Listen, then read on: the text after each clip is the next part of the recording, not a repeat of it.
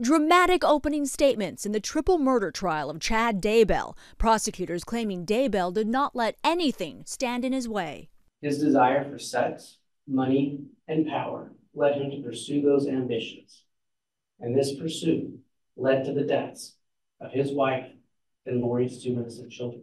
Daybell is accused of murdering his first wife, Tammy Daybell, in 2019. He's also charged in the deaths of 16-year-old Tylee Ryan and 7-year-old J.J. Vallow, the children of Lori Vallow, whom he married less than 3 weeks after his first wife's death.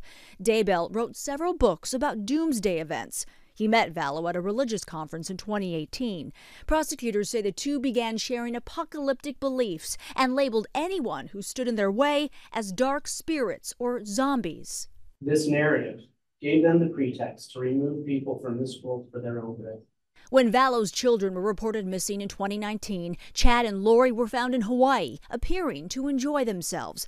Daybell has pleaded not guilty. His attorney insists there is no way to determine how Tammy Daybell died and claims Lori Vallow manipulated Chad into having an extramarital affair. Lori Vallow comes up, and she starts giving him a lot of attention.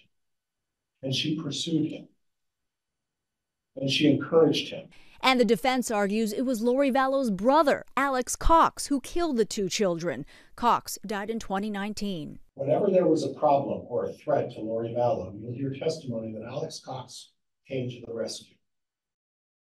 Chad Daybell's trial is expected to last 9 weeks. Prosecutors want the death penalty. Lori Vallow is already serving life in prison for killing her 2 kids and conspiring to kill Tammy Daybell. Andrea Fuji, ABC News, New York.